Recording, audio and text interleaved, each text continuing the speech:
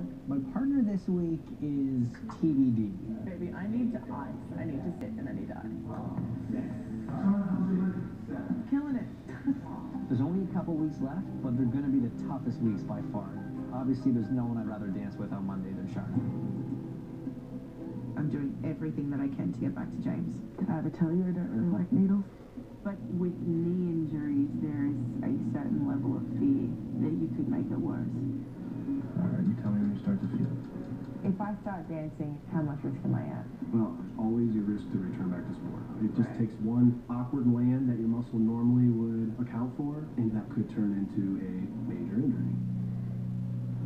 1, 2, 3. It's just heartbreaking.